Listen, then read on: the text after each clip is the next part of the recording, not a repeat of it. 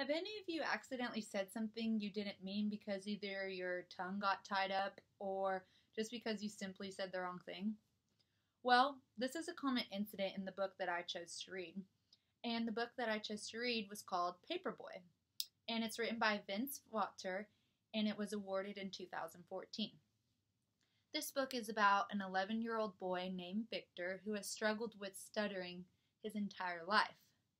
He lives in Memphis, Tennessee in 1959 when segregation was still a big problem.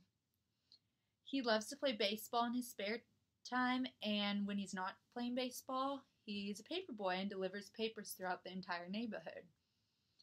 He does not enjoy talking to strangers because he's worried of what they would think about him, but throughout the book, you can see how he gets more courage and gets to know more people on his route. He also tends to learn that stuttering does not define him and who he is at all.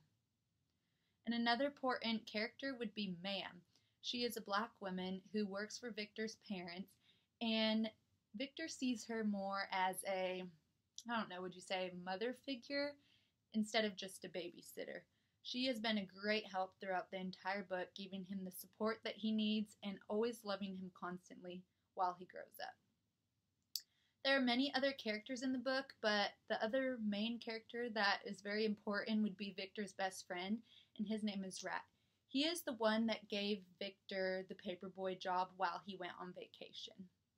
He, in fact, has helped Victor along this entire journey and taught him not to be afraid, just put yourself out there, and he never made fun of his speech. So by having such a great friend and having support, I think it's very important to have a support system, especially in today's society.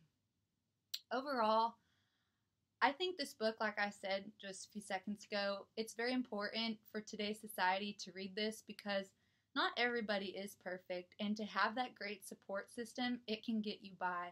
And this book teaches you empathy and bravery, and I would definitely recommend this book for ages 12 and up.